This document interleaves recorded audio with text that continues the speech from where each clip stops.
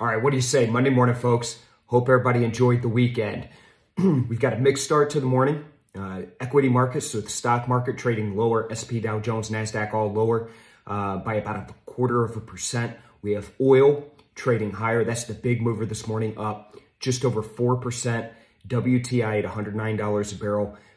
Conversations around the EU potentially joining this oil embargo with the U.S., in addition to some more COVID fears coming out of China. So that's putting some upward momentum behind oil yet again this morning. So it could be another very volatile week in that oil market. FX seeing that dollar strength on the back of that Federal Reserve meeting last week where we raised the interest rates a 0.25 percentage point. So again, it's going to be a very light week on the data front.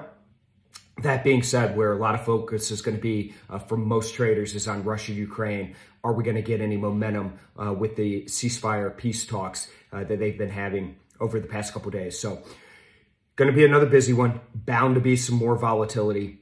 Again, very, very strong week last week where we saw the Dow Jones up over 5% for the week. NASDAQ was up over 8% for the week, and the S&P was up over 6%. So very strong week. We'll see if we can carry that momentum into this week. All right, folks, going to be another busy one. Again, hope everybody had a great weekend. Time to get fired back up Monday morning. Trade surprise action. I'll see you again tomorrow.